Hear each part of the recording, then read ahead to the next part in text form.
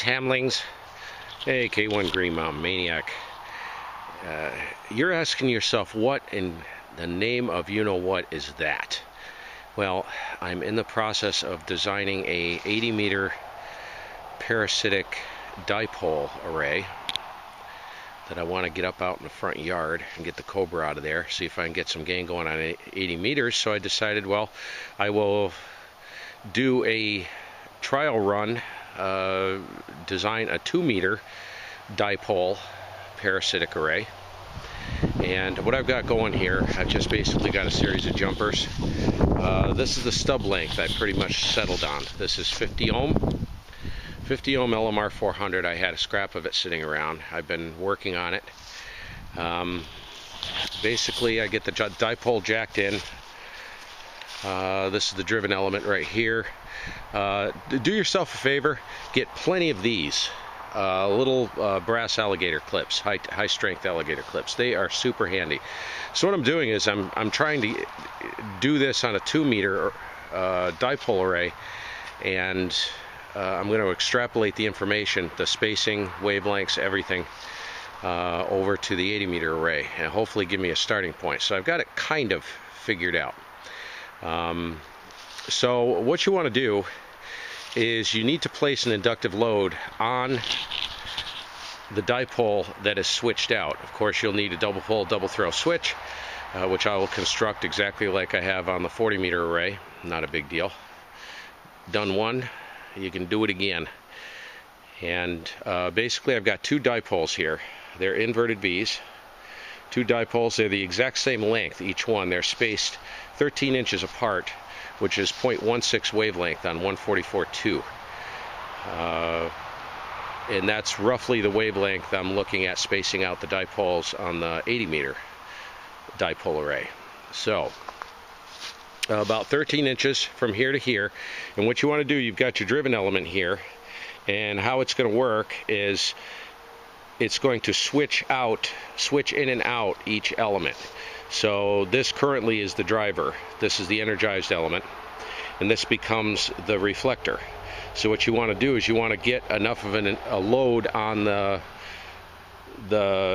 inactive element to make it make the RF see this as electrically longer, even though it's physically the same size.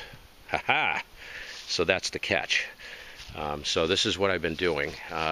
Basically, I've worked this out so far using a field strength meter along with an SWR meter, and I've got this down to a length of 50 ohm coax.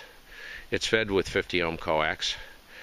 The stub length I've settled on about 53 inches, which works out to be 0.65 wavelength on 144.2.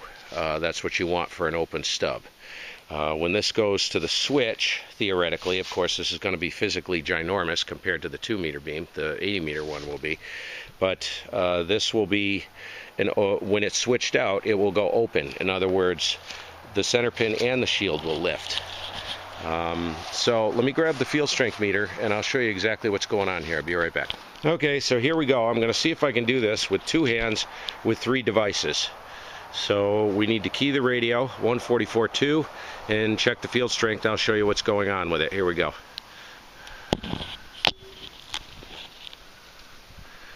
Okay, so I don't know if you can see that. We're in the front of the antenna, checking the field strength.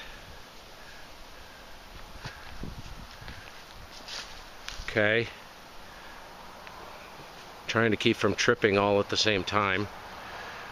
This is the front direction of radiation, so we're going to walk around the side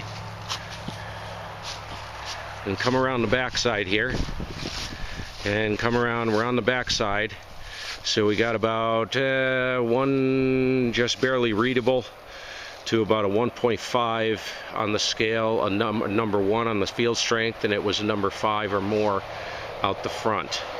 So let's go back to the front here, and here we go.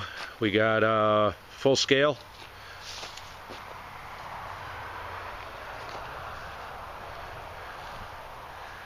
Sorry, having a hard time holding it. full scale.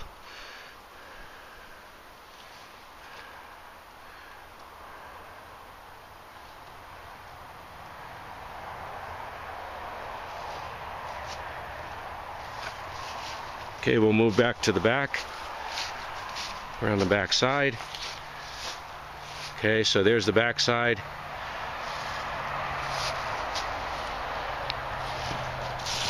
There you go. So let me put this stuff down.